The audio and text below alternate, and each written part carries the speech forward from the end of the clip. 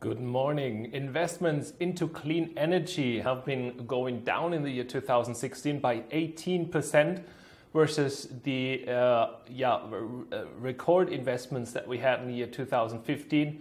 Record investments were $287.5 billion US. Europe had a plus of 3%, but there was a lot of pressure from populist movements. The environmentalists had some pressure from those populist movements. There was some 19% of power output increase, though. Even though investments have gone down, there has been more bang for the buck because prices have been going down for solar cells and so on.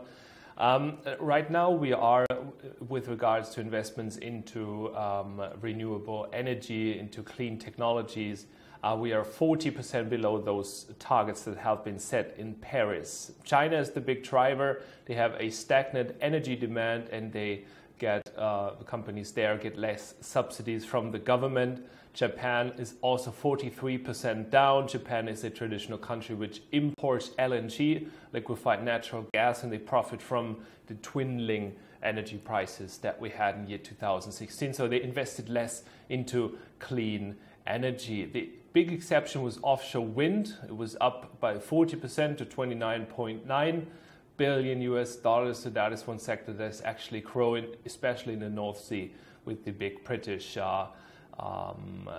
wind energy projects there. Yesterday we had the ECB minutes being published of the last meeting, and they were not really speaking with one voice there. There were a lot of different opinions about how to proceed with the QE program. There were two suggestions actually, which was also the expectations of the markets. There was a time increase in the duration increase by 6 months and to 80 billion euros, or 9 months and to $60 billion. There was even a suggestion to have only 6 months and $60 billion of government bond buying. And now we know, of course, that has been decided, somehow the common ground has been found to do 9 months and 60 billion. But it was not anonymous.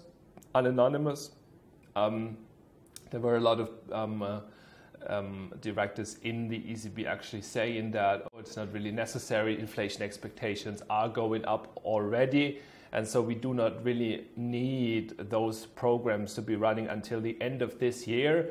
So prepare for hawkish comments out of the ECB. Prepare for spikes in the euro dollar, which has denied to go to parity.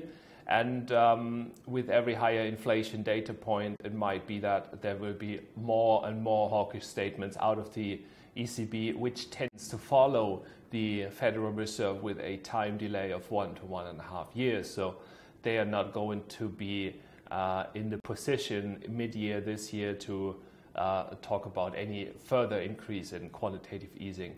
That's not the way it goes, or at least if inflation data is going to go up, from now on, it is quite sure that they will taper the QE program and go into a normalization of monetary policy mode. Of course, that all depends on the elections and political headwinds that we will have. It's not to be expected that next week, when the ECB will meet next, that there will be any changes because of those inflation data that came out of Germany and the Eurozone for the month of December, which were higher than expected. But it's not that just one data point changes what the ECB is actually doing. Apple is going to Hollywood. It will do its own TV shows and in an early stage even its own movies to compensate for the flagging smartphone sales. Smartphones are thought to be actually a matured market. Everybody knows what a smartphone is, how it works. There will be no major innovations coming from that, so don't expect that from the new iPhone, that there will be a big leap forward. George Soros, the big investor, lost $1 billion US since Trump. It was very bearish, but the guy was diversified and had a plus of 5% for the year 2016, even though he lost a lot of money with Trump in the rally afterwards.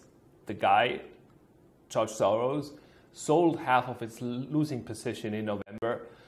Even though he lost $1 billion, he did not hold to those losses. So that is actually our experience, that those that really lose big, they hold on to losing positions. They even try to increase the position size to make a new entry point, get the entry point closer to the market, which is going in the wrong direction. No, he cut the position and it was out, and he was diversified. So plus 5% for Soros here.